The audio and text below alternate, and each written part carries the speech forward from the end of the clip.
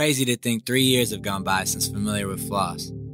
Since then, we've had 2 more mixtapes, The Sunroom and About That Life, and almost 1 year ago exactly, Moe-T and I dropped our debut full-length album, The Parlay. Looking back now, it's cool to see how the music evolved. Those of you who've been there from the jump know that those mixtapes all had their own vibes, Familiar with Floss kind of had more pop electronic influence, The Sunroom was real old school and chill, and About That Life had a lot of rap and heavy 808s.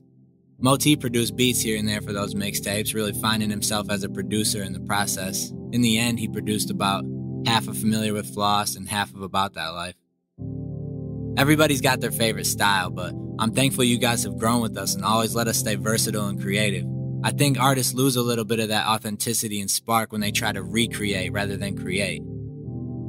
Finally, after those 3 mixtapes, we made The Parlay.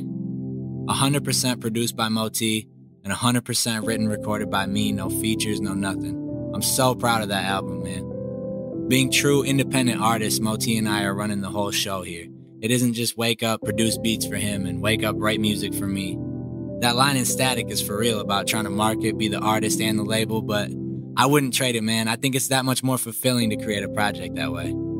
After The Parlay and the months of touring that followed, I knew I wanted to put out a free mixtape.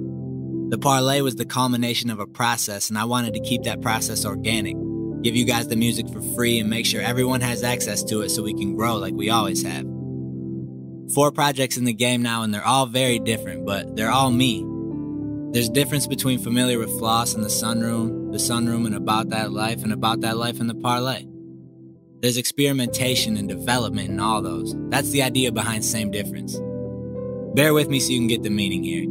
There's not a mindset to try and be different, and there's not a mindset to try and be the same. There's a mindset to work hard, grow, and evolve between projects. That growth results in a difference, but that difference is the same difference you see between every project. It's the same difference that took me from being embarrassed to tell people about my little music hobby in 2010 to making my first real buck off my passion in 2014, but it was that process and that growth. It didn't happen overnight. We've come a long way, and we have a long way to go. This is the next step. This is what you've never heard, but also how we've always done it. This is Same Difference.